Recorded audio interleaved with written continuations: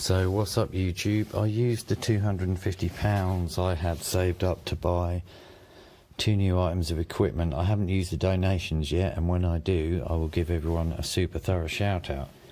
But this welder is a 150 amp MIG gas welder. It's in very good condition and it cost £100. Oh, battery's running out, and came with a big 5 kilo roll of wire. The guy had obviously really looked after it.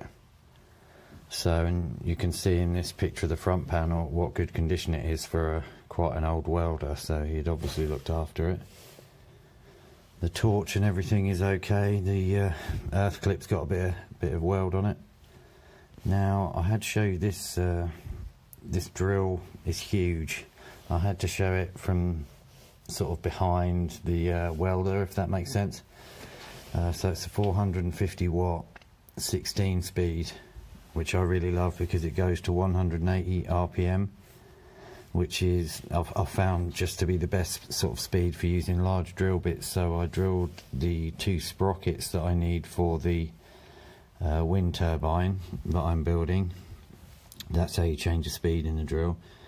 And yeah, so you'll definitely see some videos of me using this stuff very soon, but that wasn't with the donations. And when I spend the money from the donations I get, everyone will get a definite 100% shout out.